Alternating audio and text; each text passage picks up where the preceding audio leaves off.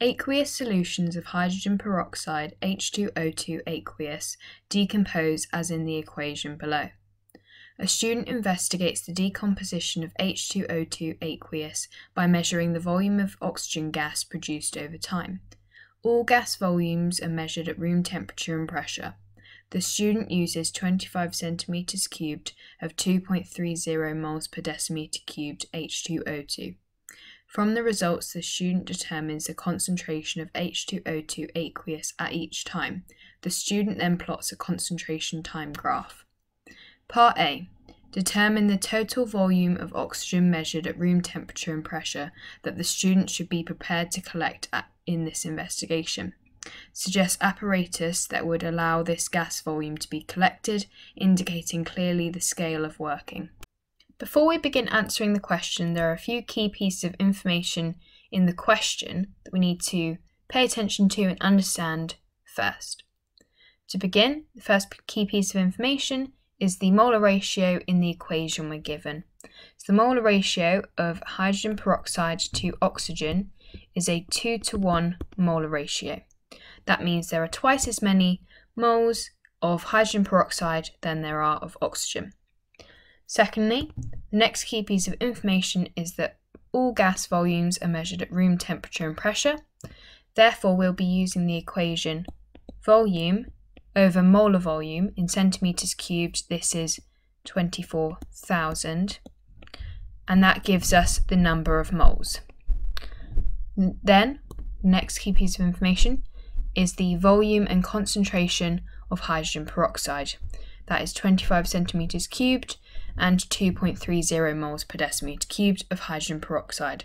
Therefore, we're going to be using the equation triangle that the number of moles can be calculated by multiplying volume by concentration, and this is an equation triangle.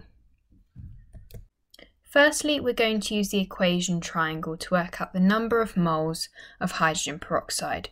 So the equation triangle shows that number of moles is volume times concentration.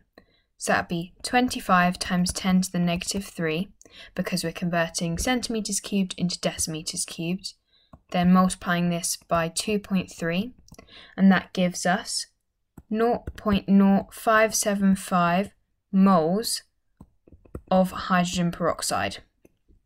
Then we look at the molar ratio, our first key piece of information, and it says it is a 2:1 molar ratio. Therefore, the moles of oxygen will be 0.0575 divided by 2, which gives us 0.2875 moles of oxygen.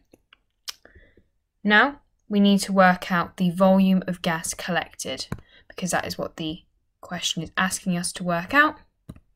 And we can do this using our first equation. So volume over the molar volume for centimeters cubed, this is 24,000, equals moles. So to get volume in centimeters cubed, we multiply moles, 0.02875 by 24,000, and that gives us 690 centimeters cubed. Therefore, we need to collect gas in a 1,000 centimeter cubed measuring cylinder. This is the piece of apparatus you'll be using in the experiment. To get the 3 marks for this question, you need to work out the moles of oxygen correctly, the volume of oxygen correctly, and say that you're going to use a 1,000 centimeter cubed measuring cylinder to collect the oxygen gas. Part B. Suggest a different experimental method that would allow the rate of this reaction to be followed over time. What the mark scheme is looking for here is for you to say measure mass lost. The loss is not essential because it's in brackets in the mark scheme, but it is useful to say.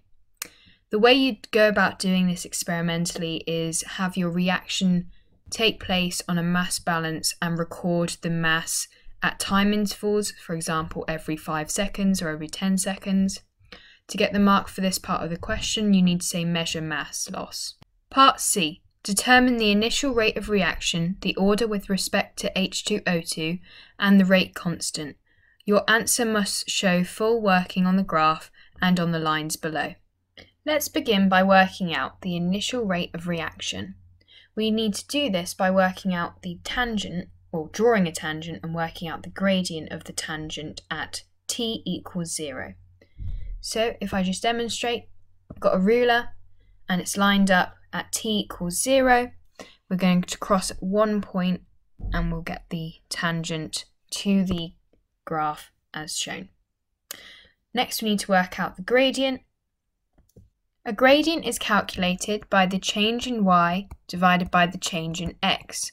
If we took two y values and two x values, for example, 2 and 1 can be our two y values, so our gradient would be 2 minus 1 divided by their respective x values. For 2, well, it's 3 across, and that would leave us here, which is 150 seconds.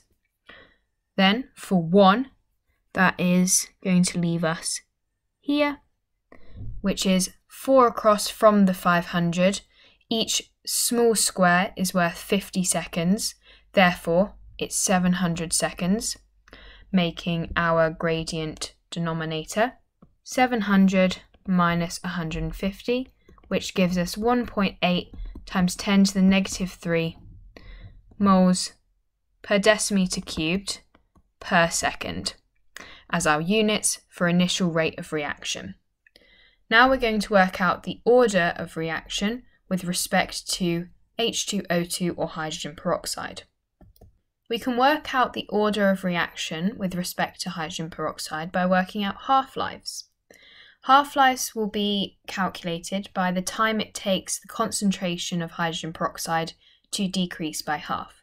So we can use 2 and 1 as our first decreasing by half, and if we read across on the graph, we've got 2 moles per decimeter cubed landing on our time at 200 seconds, and then for 1 following this along to the graph or the plotted graph, and that lands here at 1100 seconds, making our first half-life 1100 minus 200, and that gives us 900 seconds as our first half-life, but we need 2 half-lives to comment on the order of reaction. Therefore our next half-life could be 1.5, because we need to make sure we're decreasing by half each time. If we follow the half along to the graph and we see where it lands on the time, 2000. Therefore, our next half-life will be 2000 minus 1100, which gives us 900 seconds. So, when commenting on order of reaction, will be constant half-lives, because they're both 900, and we can write that in brackets, 900 seconds. So it's a first order with respect to hydrogen peroxide. And to finish, we're going to work out the rate constant. The general equation for a rate constant is K equals rate over concentration of, in this case, hydrogen peroxide. Therefore, we need some information from part A to help us find the rate constant. The information we need is the initial rate of reaction. Well, we have that in part C. The initial rate is 1.8 times 10 to the negative 3, but we need the concentration of hydrogen peroxide, which were given in part A, and we can refer back and see that it was 2.3 moles per decimeter cubed. Therefore, we're going to divide by 2.3, and that gives us a rate constant of 7.8 times 10 to the negative 4 seconds, well, seconds to the minus 1. We know these units because rate is measured in moles per decimeter cubed per second, and then concentration is moles per decimetre cubed. Therefore, if we were to cancel out our units, we can cancel out our moles per decimetre cubed, so we're left with per second, or seconds to the -1. To get the 6 marks for this question, you need to find the initial rate of reaction correctly. You then need to find 2 half-lives and show them on the graph. So plotting the tangent in part 1 to work out the initial rate of reaction and half-lives on the graph. Working on the graph, they are 2 marks.